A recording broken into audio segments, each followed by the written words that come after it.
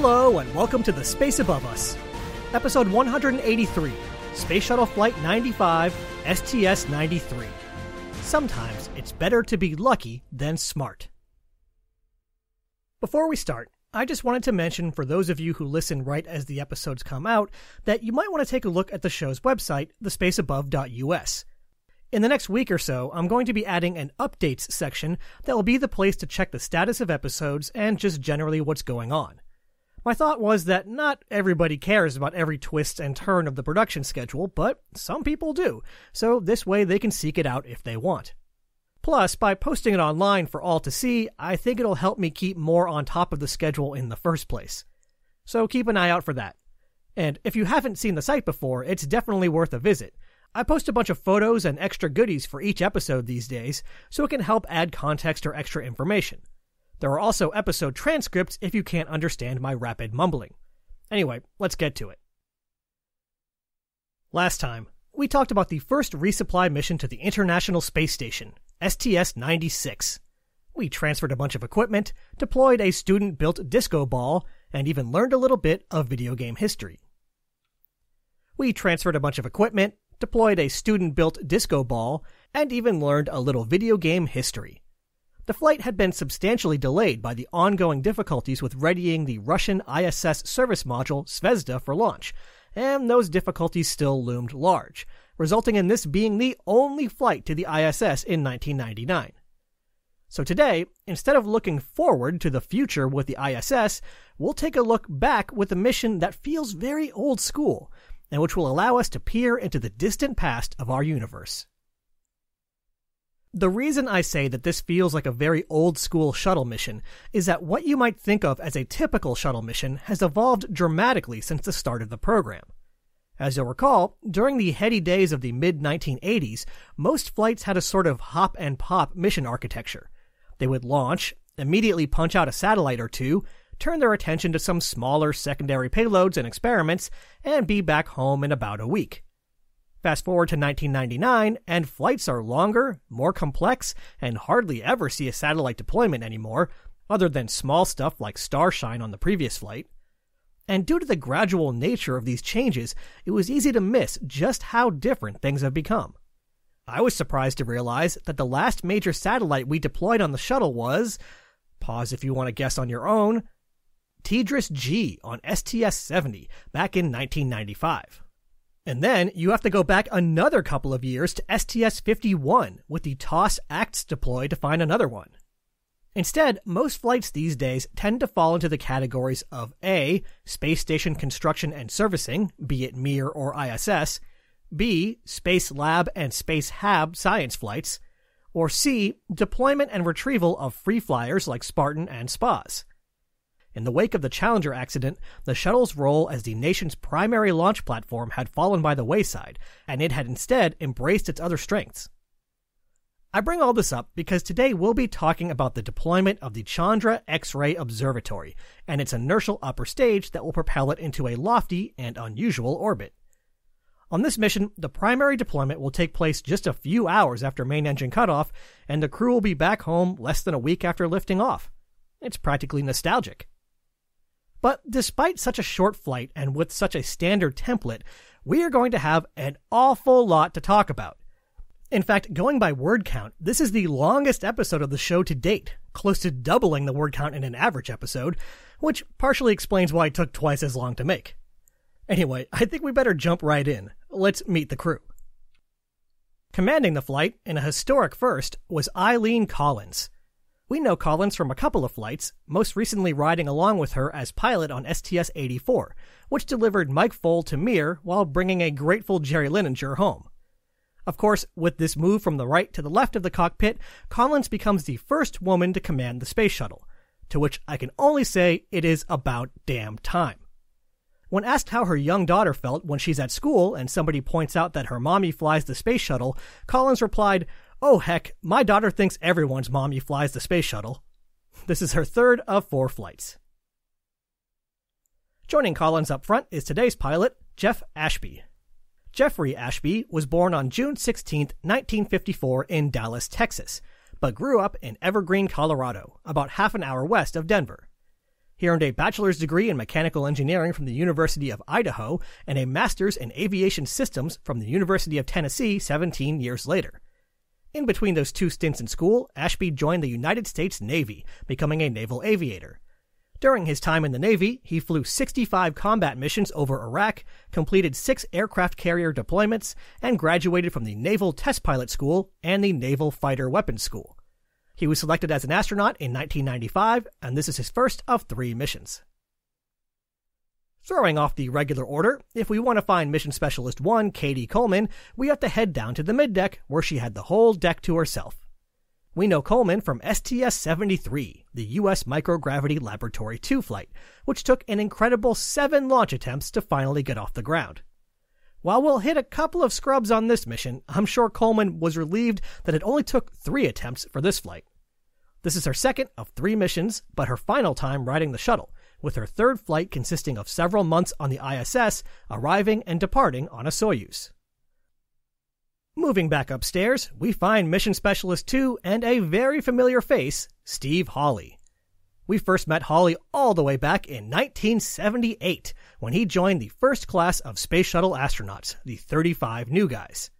Since then, he's flown 4 remarkable flights, including the deployment of the Hubble Space Telescope and a return to Hubble for its second servicing mission. With his flight today, he marks his 5th and final trip into space, and the last flight of an alum from the first class of shuttle astronauts. Next to Hawley is Mission Specialist 3, Michel Tonini. This is actually Tonini's second spaceflight, since he was one of several French astronauts to spend time on the Russian space station Mir. But since it's his first time flying with us, let's take a quick look at his biography. Michel Tonini was born on September 30th, 1949 in Vincennes, France. Tonini graduated from military school with a degree in advanced mathematics and then enrolled in the French Air Force Academy. From there, he served as a fighter pilot, flying the SMB-2 and Mirage F-1 before going to test pilot school in England. He was selected as an astronaut in 1985, training in Russia for a stint on Mir and learning to fly the Buran spacecraft. He launched to Mir on Soyuz TM-15 along with our old buddy Anatoly Solovyev, returning to Earth 2 weeks later. This is his second and final flight. And that's it. Like I said, this is a flight that's sort of in the mold of the early shuttle missions, so not only does it have a short duration, but it also has a small crew.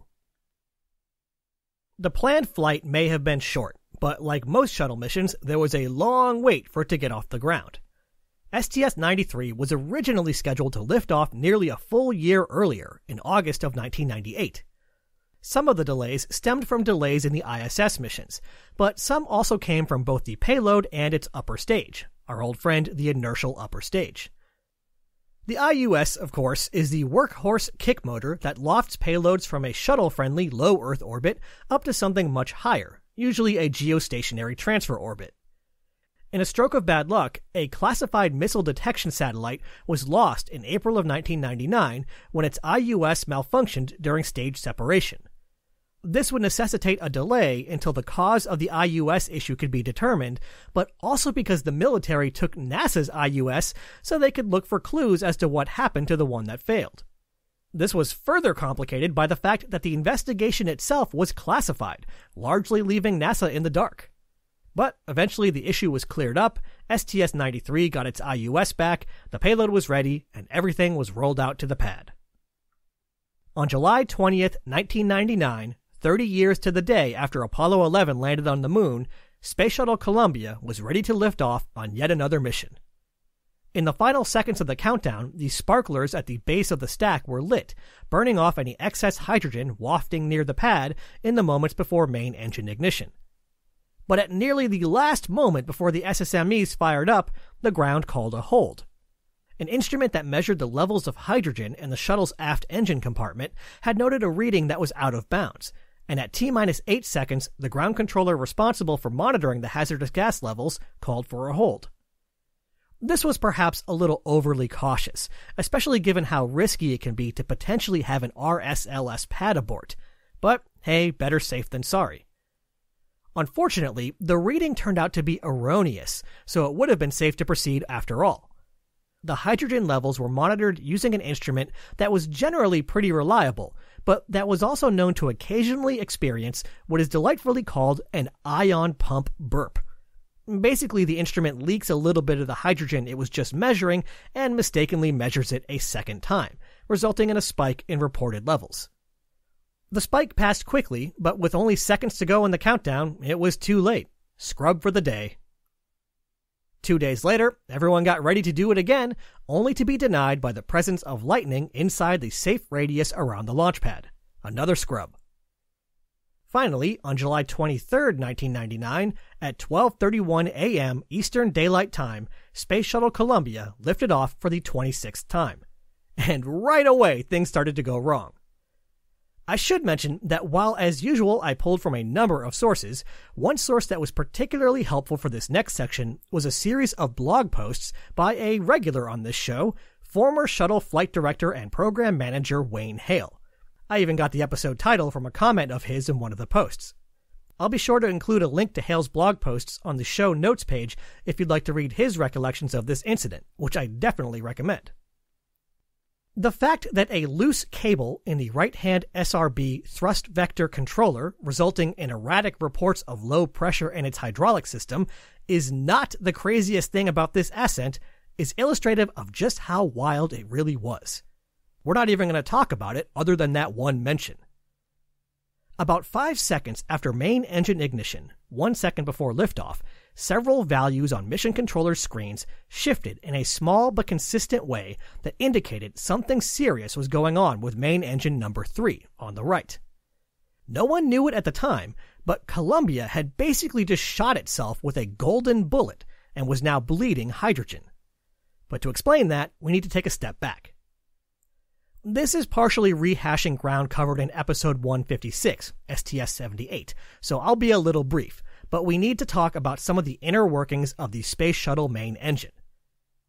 If you were to peer up into the engine, you would see the main combustion chamber, a surprisingly small volume where hydrogen and oxygen are mixed and burned before being expelled through the throat of the engine and out the back, propelling the vehicle forward. At the top of the main combustion chamber is the injector plate, which basically looks like a big shower head with hundreds of little holes in it. It is through these holes that hydrogen and oxygen are sprayed in an extremely precise fashion, resulting in the desired mixture, resulting in smooth combustion with the desired properties. If you were to inspect one of these holes, you would see that each one is actually 2 holes. A central hole for oxygen, and then around that central hole is a donut-shaped one for hydrogen. The analogy that I used last time we talked about this was sticking a thin straw down the center of a thick straw, and I still like that comparison. Check the show notes page for a photo. The thin straw in the middle channels liquid oxygen from a highly pressurized cavity that is supplied by the high-pressure oxidizer turbopump. This thin straw is called a LOX post, and if one were to ever break off and enter the main combustion chamber, it would be a very bad day. So, when a LOX post starts to show signs of wear, it's plugged shut on the top with a gold-plated pin, preventing liquid oxygen from entering it. We discussed this on STS-78 because on that flight, enough LOX posts were pinned that it actually threw off the mixture ratio and caused some other problems. Today we're discussing it because the LOX post pin is the golden bullet that Columbia accidentally shot itself with. The pin itself actually is sort of vaguely bullet-sized, measuring around 23 millimeters long and around 2.5 millimeters in diameter. Somehow, the pin worked itself loose and was propelled down the LOX post by the high-pressure oxygen behind it, exiting into the main combustion chamber at a high velocity, just like a bullet being propelled down the barrel of a gun. Now, if I have this right, this had actually happened 17 times in the past with no problems, but I'm not 100% on that number, so please take it with a grain of salt. Every other time, the pin just flew right out the back. Not this time. Traveling at around 30 meters per second as it exited the LOX post, the pin first ricocheted off the interior of the main combustion chamber, leaving a dent, but thankfully nothing more serious than that.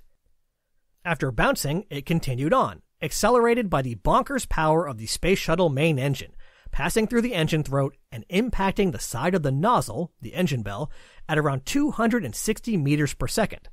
For the metrically challenged out there, that's nearly 600 miles per hour. Now, those who remember the structure of the main engine will likely see the problem we're about to encounter. The interior walls of the engine nozzle are not just inert metal, they are an integral part of the engine's cooling system. Lining the walls of the Space Shuttle Main Engine are over 1,000 thin tubes through which liquid hydrogen at cryogenic temperatures is pumped, taking a detour on its way to the main combustion chamber. The frigid liquid oxygen keeps the walls of the engine cool enough to withstand the immense heat and pressure generated by the engine. When the pin struck the nozzle on STS-93, 3 of these tubes were ruptured, around 71 centimeters from the bottom of the engine bell. If it had been 5 tubes instead of 3, the wall of the engine likely would have failed, leading to a catastrophe. But it was only 3.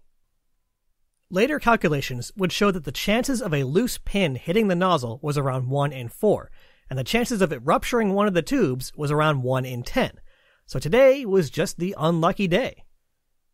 The rupture was downstream of any instrumentation that measured propellant flow, so from the onboard computer's point of view, it was pumping the correct amount of hydrogen and oxygen into the engine. But the computer didn't know that around 1.5 kilograms per second of that hydrogen was leaking through the ruptured tubes and never making it to the engine. However, the onboard computer is pretty smart, and it did notice that the combustion chamber pressure was lower than expected.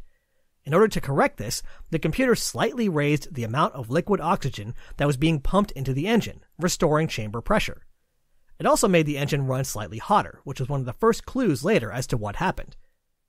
With the computer adjusting the flow of propellant, SSME number 3 was keeping up with the required thrust, but it was using oxygen at a slightly faster rate than expected. And actually, it was using oxygen fast enough that if nothing changed, Columbia would come up short and not achieve orbital velocity. All of this happened before the spacecraft even got off the ground. 1 second after the leak began, Columbia lifted off.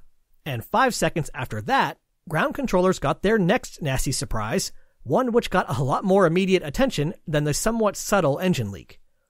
Along the port side of the orbiter, underneath the payload bay, was a long electrical wire. The wire happened to be positioned on top of a screw that, due to wear and tear over the years, had a small jagged burr on it. Over time, vibrations had caused the wire to rub up against this sharp spot, wearing away the insulation. And then, 5 seconds after lifting off today, allowing the electricity inside to arc where it wasn't supposed to go. In other words, a short circuit. Specifically, a 440 millisecond short circuit on phase A of AC bus 1. That is one of the systems for distributing alternating current to various systems around the orbiter. This affected a number of systems, but one way this problem manifested was fuel cell 1 getting confused and reporting high pH, which was immediately relayed down to the ground by Commander Collins, since this had the potential to be a catastrophic problem. Unhappy fuel cells have a nasty tendency of mixing hydrogen and oxygen and, exploding. You can hear her call out in the footage of the launch. The fuel cell problem ended up being just a false alarm, caused by the fluctuating electricity, but the short circuit did have some serious repercussions, and to discuss them, we once again have to head back to the main engines. Each main engine had a specialized computer that monitored its performance, issued commands, and kept things running smoothly. Each of these computers actually had 2 redundant controllers inside called DCUs, or Digital Computer Units. With 2 units, DCU-A and DCU-B, one could fail and the other could carry on. When the short circuit happened, it knocked 2 of these DCUs offline. DCU-B on SSME-3, the right-hand engine, and DCU-A on SSME-1, the center engine. Knocking out DCU-B on SSME-3 meant that there was no more redundancy, but otherwise was no big deal, since DCU-B was more of a backup than an equal partner. It didn't send down nearly as much telemetry. So, it wasn't great that DCU-A was knocked out on SSME-1, the center engine. The ground got some telemetry, but were almost entirely in the dark as to the operation of the engine. Not getting telemetry is irksome, but not necessarily dangerous on its own. But it turns out that this time it made a real difference. During normal operation, DCUs A and B sort of compare notes and average out their readings, making it less likely that any one anomalous sensor will cause a big problem. DCU-B on SSME-1 happened to have a slightly high bias in its reading of combustion chamber pressure. Before the short circuit, this error was cut in half by averaging it out with DCU-A, but now that it was running on its own, the error was more significant. The result of this was that the computer thought SSME-1 was running at a slightly higher pressure than it really was. So despite actually running perfectly fine, the computer throttled the engine back just a little bit to get what it thought was the appropriate chamber pressure. So, just to review quickly, because that was a lot, here's the situation just a few seconds into the mission. A gold pin has been fired out of SSME-3's injector plate, impacting the nozzle and rupturing 3 cooling tubes, causing a small hydrogen leak. SSME-3's computer, puzzled by a slightly lower than expected chamber pressure, increased the amount of oxygen it was pumping into the engine, raising the pressure back to the desired value. At almost the same time, a short circuit caused by a chafed wire knocked a couple of engine control units offline, leaving SSME-1 to be run by its DCU-B. This DCU-B happened to think the engine chamber pressure was slightly higher than it really was, so it got confused and throttled SSME-1 down just a bit. For the crew, a lot of this happened outside of their awareness. The AC bus short certainly got their attention, but the engines took care of themselves, with folks on the ground mostly only aware that they were running on fewer DCUs than normal, and it looked like they might have a small hydrogen leak on their hands. The only action the crew had to take during ascent was to disable some sensors on the AC bus lines. Normally, these sensors would detect if the electricity was out of spec and shut the bus down to protect sensitive equipment powered by the bus.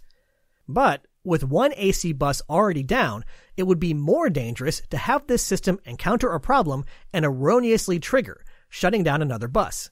So the automated protection was disabled, and instead, any faults would be handled manually by the crew, if they came up, which they didn't. 8 minutes and 28 seconds after lifting off, Columbia's engines shut down, with the vehicle safely in orbit. But MECO was a little different than usual this time. Right before the engines were supposed to shut down, 4 sensors in the external tank registered low levels of liquid oxygen and triggered MECO around 1/6 of a second early.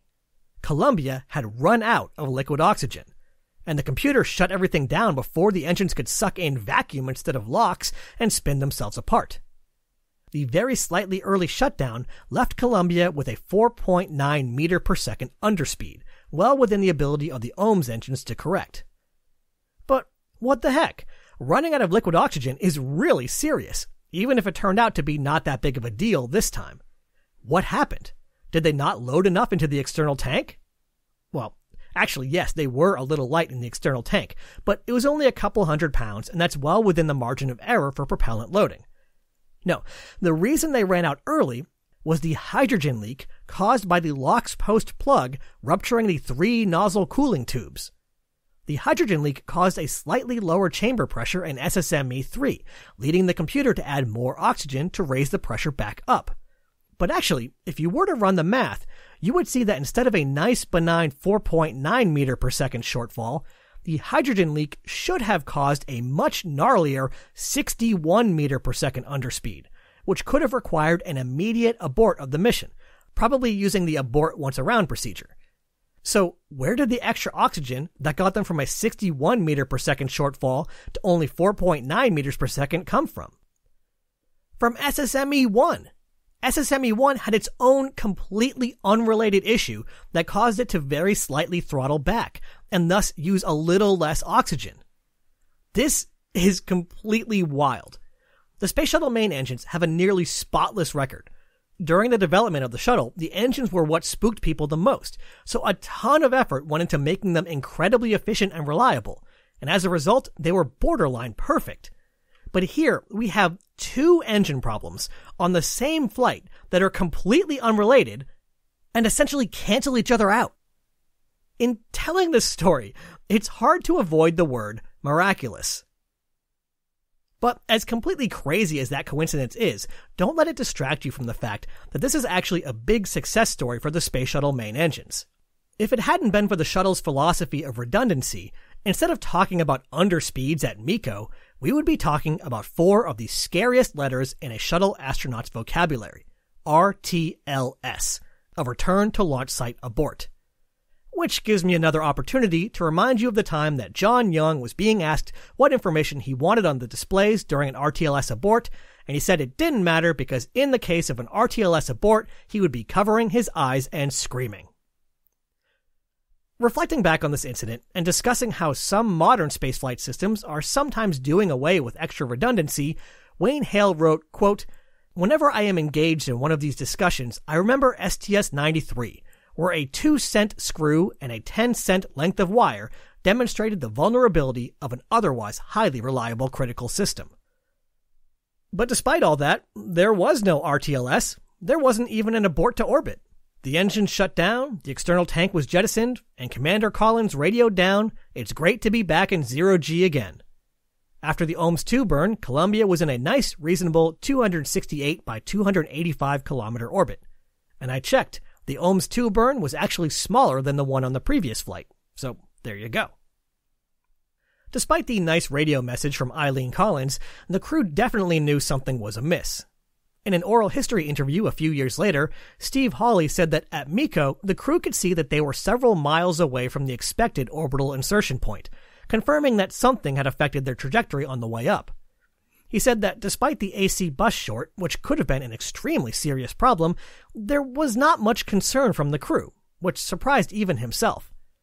The simulation training drilled into the crew's heads that the shuttle was an incredibly fragile system that could have failure after failure. But they knew that in reality, the systems were pretty robust and reliable, and the crew were well versed in the proper response to each potential problem. He said that as an astronaut, you develop an instinct to do the right thing, which isn't the same thing as reflexively solving the problem. Sometimes doing the right thing is to do nothing at all. Sometimes it's just to grab the appropriate procedure book and start churning through it. It's an interesting kind of attitude. I've always been impressed by how astronauts never seem particularly nervous about even life-threatening issues. And based on comments from Hawley and others before him, it seems like this attitude stems from a confidence that the crew knows exactly what to do in response to any solvable problem. And if it's not a solvable problem, why get worked up over it? Anyway, after a very eventful ride uphill, the crew were apparently unfazed and got right to work. Which is a good thing, because as I mentioned, this is an old-school style shuttle flight. The crew were barely out of their seats when they began working on the deployment checklist. When you think about it, these early deployments are kind of strange. Hawley pointed out that it's sort of the worst time to do a deploy. The crew is all amped up from the launch, they're still getting used to weightlessness, and there's just generally a lot going on. With each subsequent day, the crew would be more and more comfortable and at ease. He speculated that this timeline that was so common in the early flights reflected a lack of confidence in the orbiter. Back then, it seemed much more likely that a mission might hit a snag a day or two into the flight and have to come home early, carrying the hapless payload back to Earth to hopefully launch another day. If deploys were done in the first few hours after launch, then a fuel cell concern on day 2 or a GPC problem on day 3 couldn't possibly affect it. At this point in the program, there was a lot more confidence in the overall shuttle system, but I guess someone decided, hey, the IUS procedures are already written up, so why mess with success? So here we go. Around 5.5 hours into the mission, the Chandra X-ray Observatory and its upper stage were tilted to a 58-degree angle, the deployment attitude, and umbilicals were severed, marking the point of no return. But before we send this newest space telescope on its way, we have to take yet another trip back in time, this time heading back 22 years when work on this project initially began. In 1977, early work for what was then called the Advanced X-ray Astrophysics Facility were underway. Now, don't get the wrong idea. They didn't spend 22 years physically building this thing. That only took 5 years. The first few years of any project like this consists of a lot of gathering requirements, determining broad strokes of the technology, generally answering questions at a high level about what this thing is and how it will work, and getting through review after review while writing mountains of documentation. But still, by the time the observatory was deployed, someone, somewhere, had been waiting decades to see it arrive on orbit. Let's start with the basics. How did the Advanced X-ray Astrophysics Facility come to be known as the Chandra X-ray Observatory? This one's easy. In December of 1998, the spacecraft was renamed in honor of noted solar physicist and Nobel Prize laureate Subrahmanyan Chandrasekhar, who went by the nickname Chandra. Chandra passed away in 1995, but his robotic surrogate would continue his astronomical work. Okay, with the name out of the way, what is the Chandra X-ray Observatory? Well, as you may have guessed, it's an observatory for X-rays. Specifically, it's one of the 4 great observatories, joining the Hubble Space Telescope and Compton Gamma Ray Observatory, which we're already familiar with. The 4th will be the Spitzer Space Telescope, which focused on the infrared part of the spectrum, and which will launch in 2003. But since that launched on a Delta II, it won't enter our narrative directly.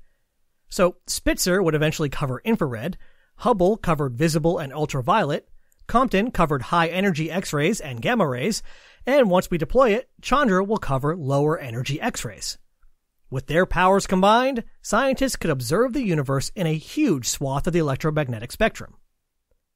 Thanks to our nice thick atmosphere, X-ray astronomy is not possible from the ground. This might be a hassle for curious scientists, but we should be glad, since getting X-rayed all day every day wouldn't be great for living.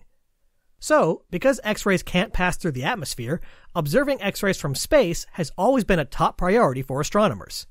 For that reason, this is not the first space-based X-ray observatory, but it will be orders of magnitude more sensitive and sophisticated than its predecessors. Making an X-ray telescope is a tricky business.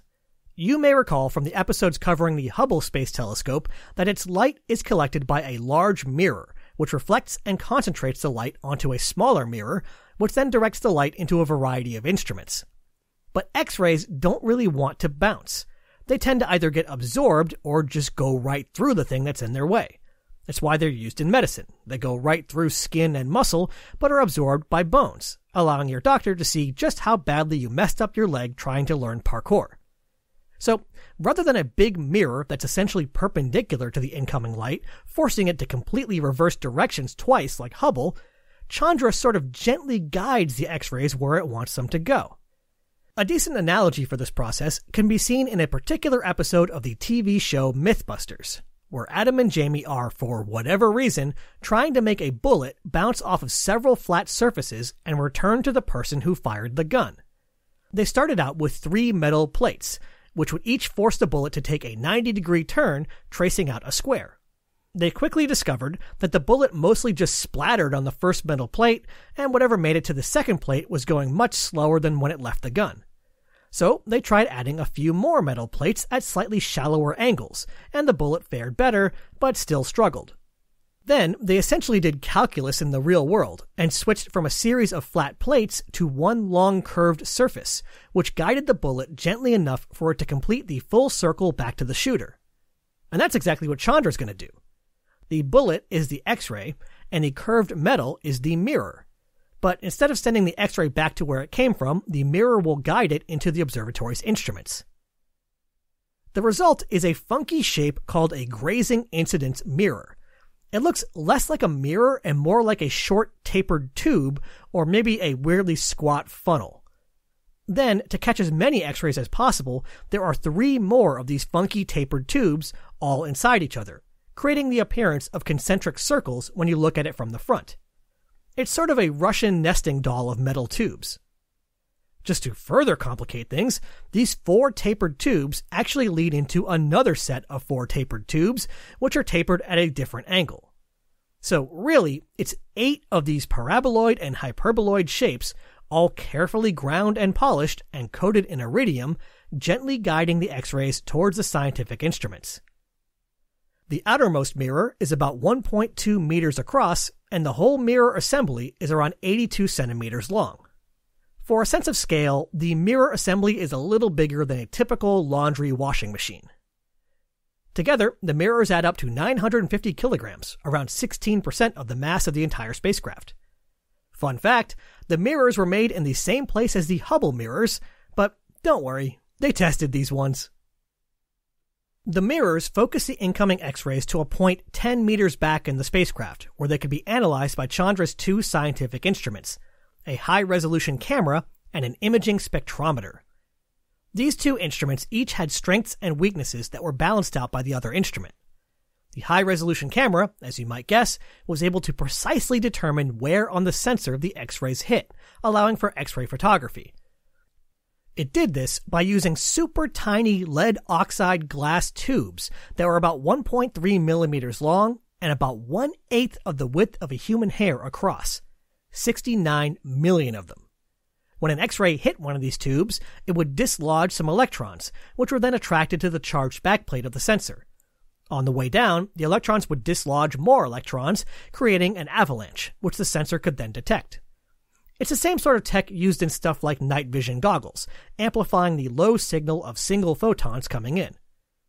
The trade-off was that it was not able to determine the energy level of the X-ray, essentially its color.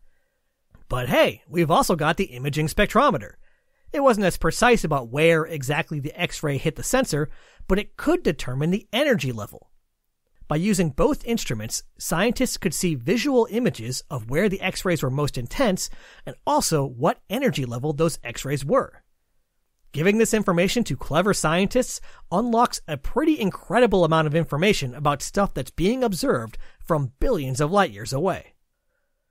That description covered 2 of the 3 main subsystems of the observatory, the telescope subsystem and the science instrument module, along with the long empty cylinder that connected them. Returning to the front of the spacecraft, around the opening to the telescope, we find the spacecraft subsystem.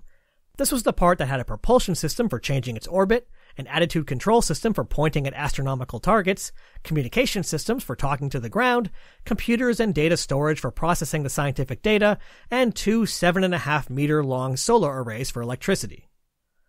Together, we end up with an observatory that's 11.8 meters long with a mass of 5,865 kilograms.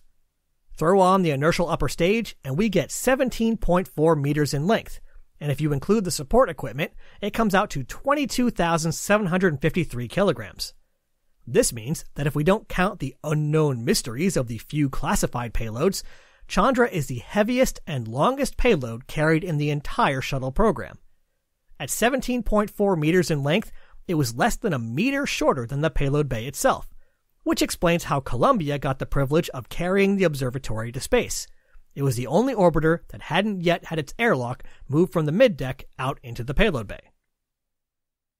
So now that we have a little more appreciation for what it is we're about to deploy out of the payload bay, let's fast forward back to the mission elapsed time of 7 hours, 16 minutes, and 1 second, where mission specialist Katie Coleman has been waiting patiently for us to finish our little history lesson and let her deploy the spacecraft. Coleman finished the checklist, Chandra was released, and Springs gently pushed it up and over the crew cabin, marking the final significant satellite deployment from the space shuttle. Commander Collins then gently nudged Columbia away from the observatory, and once at a safe distance performed a larger burn to open up a large gap between the orbiter and Chandra. Like all IUS deploys, she turned the belly of the orbiter towards the observatory, protecting the windows from any nasty residue or potential debris resulting from the IUS firing.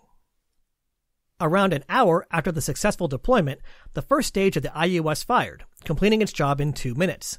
It then dropped off and allowed the second stage to fire for another 2 minutes, leaving Chandra in its initial orbit, with a perigee of 327 kilometers and an apogee of 72,067 kilometers. After firing its own propulsion system and a series of burns spaced out over 15 days, the Chandra X-ray Observatory ended up in its final orbit, roughly 10,000 by 140,000 kilometers, over a third of the way to the moon. Wait, what? That's a crazy orbit! It's not even a geostationary transfer orbit, since its apogee is twice as high as the geo ring. That's because Chandra isn't going to geo. It was actually originally going to be a low Earth orbit mission, serviceable by the shuttle like Hubble, but it turns out that's actually pretty difficult and expensive to do. Plus, keeping the spacecraft in LEO comes with its own sets of trade-offs. For a big chunk of every revolution, the Earth is going to get in the way of whatever you're looking at. You're also constantly flip-flopping back and forth between night and day, which causes challenging thermal problems. For an example, look no further than the early days of Hubble, when the transition between night and day would cause vibrations that threw off observations and actually damaged some of the structure. There are a few other issues, but I think you get the point. So if LEO is no good, why not GEO? Well, GEO has its own set of issues. For one thing, slots in GEO are in high demand, and there's no real reason for Chandra to be there. Plus, staying in GEO isn't like the two-body Keplerian problems from the textbooks. Real-world perturbations would pull the observatory out of its slot unless propellant was used for station-keeping burns. So instead, with apologies to any Chandra flight dynamicists who likely spent years defining this orbit, we seem to be just going to a somewhat arbitrary but nice big benign orbit that's convenient to get to. What's nice about this orbit is it's got a long period, taking around 63.5 hours to go around once. Compare that with the 1.5 hours of Hubble's orbit. With such a long orbital period, Chandra could stare at a target for long amounts of uninterrupted observation time. What luxury. The Chandra X-ray Observatory was designed for at least a 5-year mission, and at the time of this recording, it's at 24 years and counting, shedding, or collecting, new light on high-energy processes in the universe. Pretty cool. Okay, wow, that was a lot of stuff to talk about, and we're not even 8 hours into the mission. What else is going on with this flight? Honestly, not a ton. With Chandra and its IUS being so heavy, weight savings were paramount on this flight, so there's not a lot of secondary stuff up in the middeck, but there are still some odds and ends. One of our favorite secondary payloads, SAREX, the amateur radio experiment, flew again. I didn't get any fun stories out of it this time, but the crew spent some time chatting with several schools on the ground, as well as some lucky amateur radio operators all around the world. The pilot crew also tested out a thruster firing technique that would be used on the upcoming STS-93. On that mission, we'll be extending a 60-meter long boom with a radar instrument on the end, and it was important to learn how to do this and still maintain shuttle attitude while minimizing disruptions on the boom. 60 meters is a lot of leverage, so any attitude adjustments would have to be made carefully and delicately. To make sure that the new software for achieving this worked, the STS-93 crew put it through its paces on this flight. The crew also tried out the ISS-bound treadmill we've seen fly a couple of times now. The space station treadmill is one of these pieces of equipment that I think would be easy to overlook, but is both incredibly important and deceptively difficult. Long-duration crew members needed a dependable way to exercise every day, giving their bones and their cardiovascular systems the workout they weren't getting otherwise as they floated throughout their day. But the rhythmic pounding of the crew members' feet on the treadmill had the potential to build up dangerous harmonic resonances on the station, which could build and build until something snapped. Just look at the flapping solar arrays on Mir for proof. So today's crew would not only be testing out the treadmill itself, but also its vibration isolation system. By letting the treadmill float freely, vibrations from running would not be conveyed to the greater structure. But you also couldn't just let it float wherever, because it would wander around the cabin, and it would be a little weird for the crew member running on it, as the running surface was at a slightly different angle and position every time their foot struck it. So in addition to vibration isolation, it also needed to handle stabilization.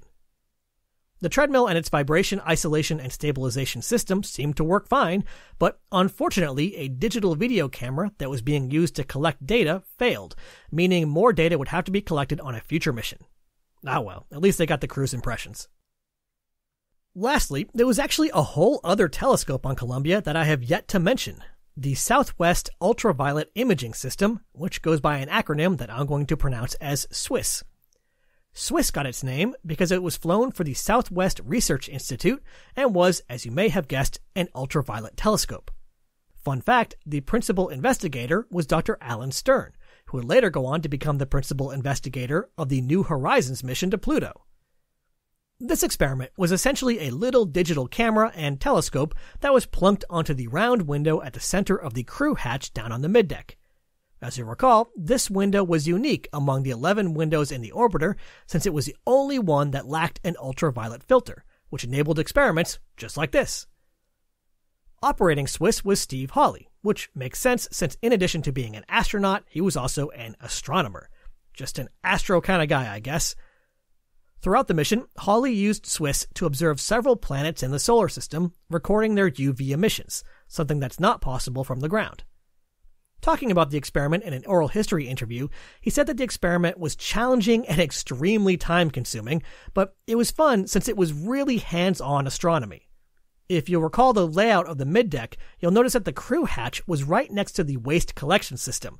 So with Hawley camped out at the hatch, embedded in a quote-unquote rat's nest of cables for most of the mission, Commander Collins joked that she never saw Hawley leave the toilet. While we're hanging out with Steve Hawley, I thought I'd mention a few more observations he had, not of the planets, but of his fellow astronauts. This was Hawley's last mission, and the oral history interview was actually a few years after that. And since he was there from the very start of the shuttle program, he brought a perspective that not many astronauts had. While being careful not to call into question the skills and dedication of his younger colleagues, he noted that even by the late 90s, they lacked the same intimate knowledge of the underlying systems that the class of 1978 had. When the TFNGs arrived, there was no space shuttle. There were no procedures. It was all still being figured out. So they had no choice but to learn how the systems worked and develop the procedures themselves from the ground up. Because of this, the early crews not only knew what to do, they knew why that was the thing to do. They understood the underlying systems and just used the procedures as a reminder or as a shorthand. Newer crews absolutely knew their stuff, but their knowledge of why that's the way it's done was not as robust. It reminds me of a joke I've seen floating around the internet in a few different forms that I'm just going to quickly summarize. A woman was cooking a roast for dinner, but before putting it in the oven, she cut the ends off. Her kids asked her why she did that, and she said that's just the way her mother taught her how to cook a roast. So the kids asked their grandmother why the ends need to be cut off. The grandmother says it's because when she learned how to cook, they had a very small oven, and if you didn't cut the ends off, the roast wouldn't fit. So the procedure still worked, but its limitations no longer applied, and the underlying logic had been lost to time. Hawley said that NASA needed to come up with a better way of handing down that complete knowledge from generation to generation, so the same mistakes aren't made and the same lessons don't need to be relearned. He said, quote, "I mean, in the same sense that the astronauts today probably don't know why this procedure is written the way it is. They just know when this happens, this is what you do, because they weren't involved in developing it. In the beginning, we didn't know what to do when this happened, so we had to figure it out. Now it's written down, so you just learn to do it. What happens when things begin to break 30 years later that you didn't really think about, and now you don't have the expertise anymore, and you don't remember why they built it that way? You don't remember why you rendezvous with Hubble at night, that sort of thing." End quote. Hawley didn't have any solutions readily available, but it was an interesting observation. And the idea of understanding the underlying reasoning to avoid the same mistakes is especially interesting given that this interview was performed on January 14th, 2003, just 2 days before Columbia would lift off on its final doomed mission. But that sad day was still nearly 4 years in the future. For now, the crew enjoyed their few remaining days on orbit, but just as their bodies were getting used to weightlessness, it was time to come home. After an uneventful re-entry and landing, Columbia landed at the Kennedy Space Center and closed out a mission lasting 4 days, 22 hours, 49 minutes, and 36 seconds. STS-93 has sort of a mixed legacy. On the one hand, it will forever be known as one of the scariest close calls of the entire shuttle program, and the revelation of faulty wiring led to a stand-down of the orbiter fleet for 5 months as inspections and repairs were completed. But on the other hand, it safely delivered the Chandra X-ray Observatory to orbit, where at the time of this recording, it's still happily collecting unique observations and furthering our understanding of the universe 24 years later. One thing is absolutely sure. STS-93 is one of the most fascinating missions we've seen yet, and it will always be a favorite of mine. Next time, from one observatory to another, on STS-103 we return to the Hubble Space Telescope for the 3rd time. Ad Astra, catch you on the next pass.